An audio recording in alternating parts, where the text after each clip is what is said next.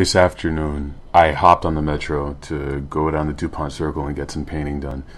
I didn't do any painting because I didn't really feel like getting my hands dirty and all messy with gouache paint. But I did make a cool metro drawing on my way there of this Sudoku Master. This guy was sitting there with a book of, I think it was called Insane Sudoku or something, Samurai Sudoku, something like that. He sat pretty still. He was a good subject. I had fun messing around with the patterns in his jacket.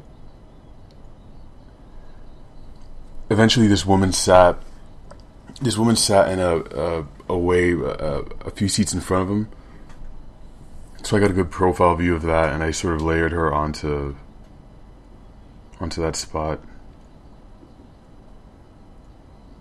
Me shading her hair furiously.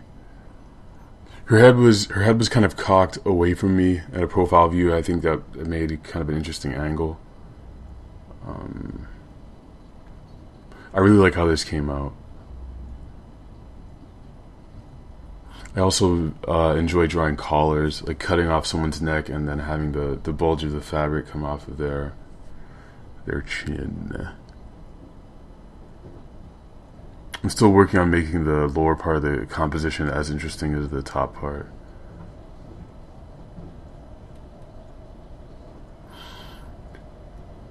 Later on, I drew this really wimpy dog who was crying a lot, and it made me laugh. Unfortunately, I didn't get the audio, but maybe next time. Next time I see a wimpy dog, I'll draw him for you guys.